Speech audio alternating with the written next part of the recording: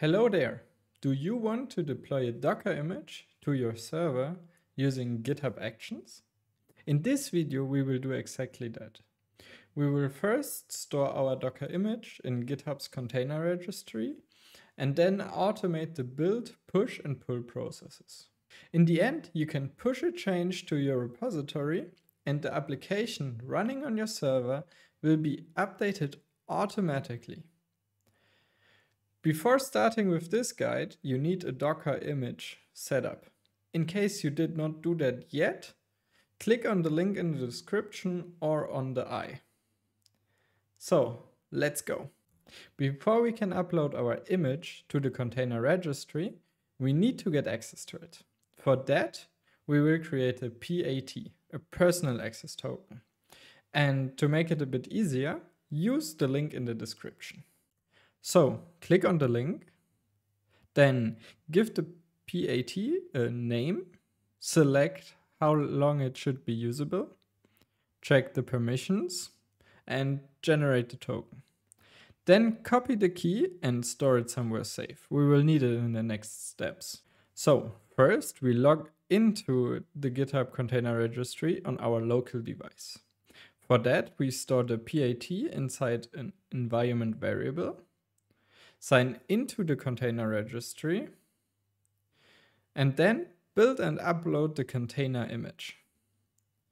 The name of the image consists of GHCR for the registry, your GitHub username, and the image name.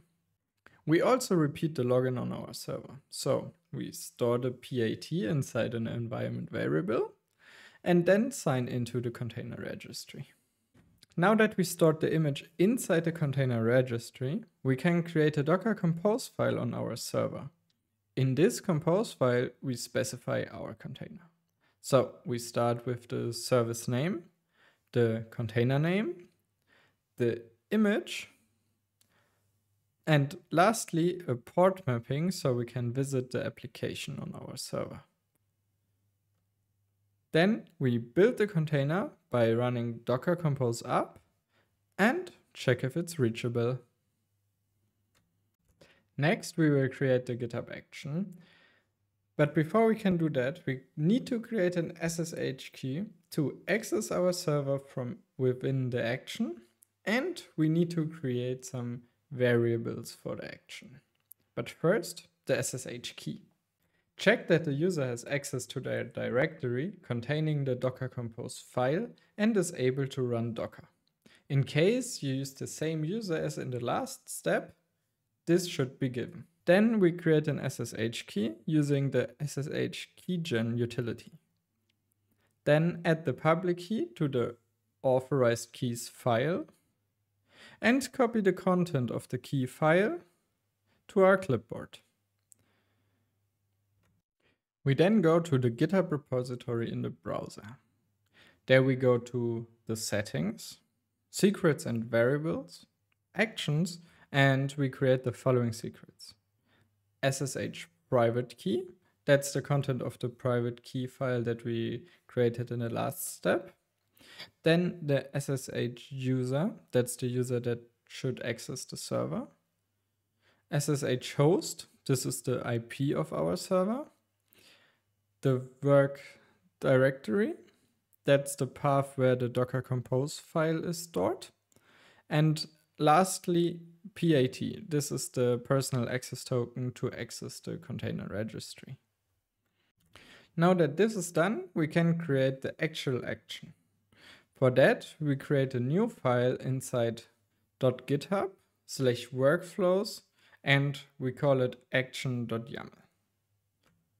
Inside the file, we define the following content: the name of the action, when it is supposed to be executed, some environment variables, so the registry name and the image name.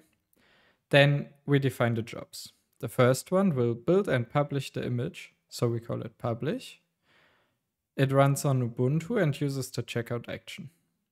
This action basically clones the repository into the container running the action.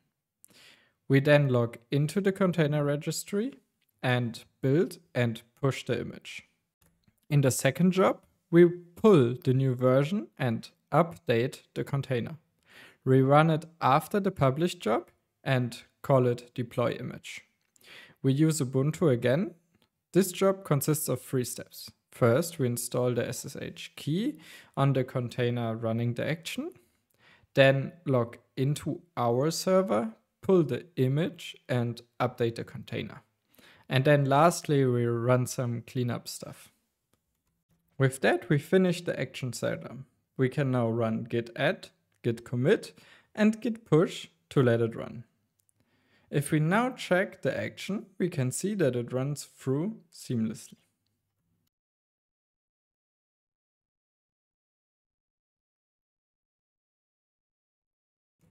With that, you learned how to create a GitHub action to automatically deploy your application to your own server. If you liked this video, give it a like and subscribe to my channel. And if you have any questions, feel free to ask them in the comments or join my Discord and ask me there.